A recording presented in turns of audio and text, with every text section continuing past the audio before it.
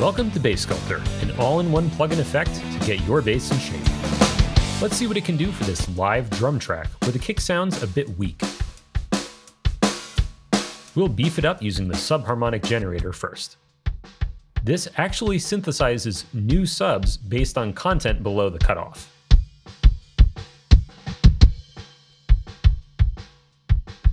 The cutoff knob can yield some pretty wild results, but for this, a nice mid-range value works well. Attack, decay, and release control the sub envelope, which is triggered by the threshold level here.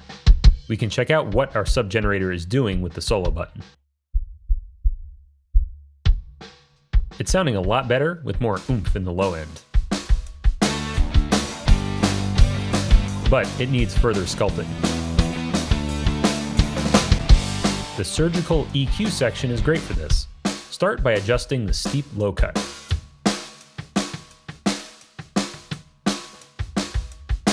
Then, the single band EQ can be used to tone down resonance or boost thump. We'll tamp that down just a bit.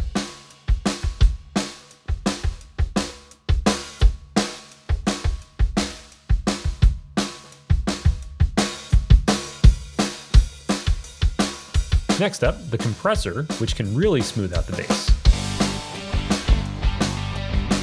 First, we'll solo it to find the right frequency range to compress.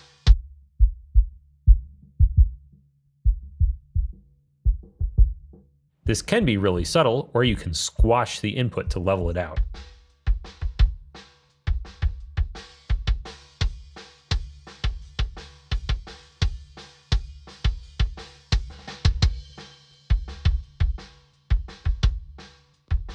Now we'll compare before and after.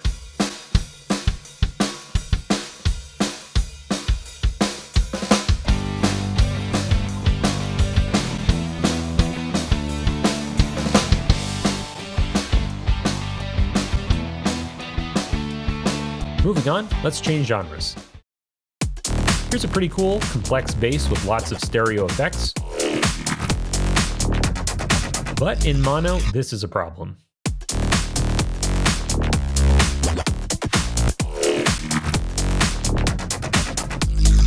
You can hear the subs have mostly disappeared. First, let's use the bass imager and get the lows in mono. This is essential for club playback.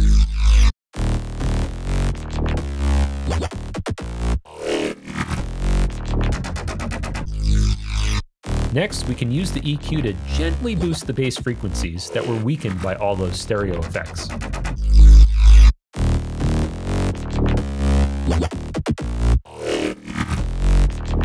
Finally, the compressor will help glue the subs from all those different bass synths to sound more consistent.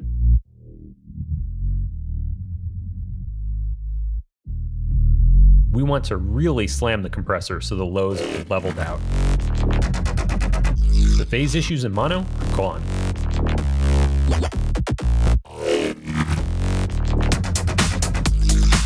Now for the drums, which sound a bit weak. We'll use the same approach as acoustic drums. Skip forward a bit. And here we go.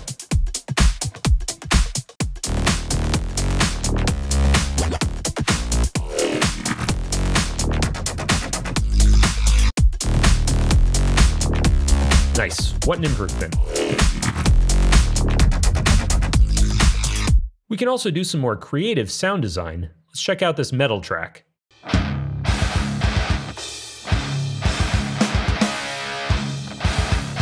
The rhythm guitars sound great, but they are lacking in low end. Let's solo them. Okay, starting with the sub generator again.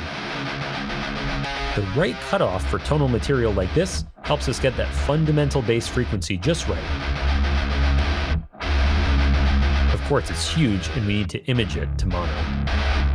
Then we can definitely carve out some of that rumbly sub-range and boost the meaty area around 100 Hz. For rhythm guitar chugs, the compressor makes a big difference. We'll give it some attack time so the transients come through.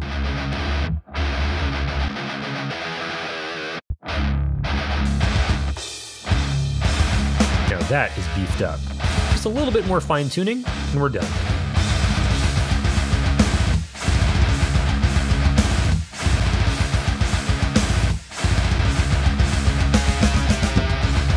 Finally, I've applied the same process to the lead guitar track, so let's check that out before and after.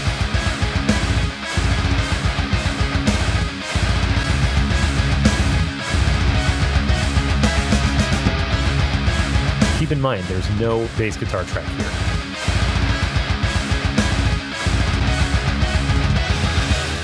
And that is Bass Sculptor in a nutshell.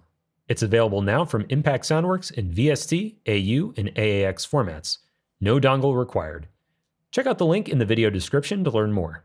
This has been Andrew Aversa, and I will see you next time.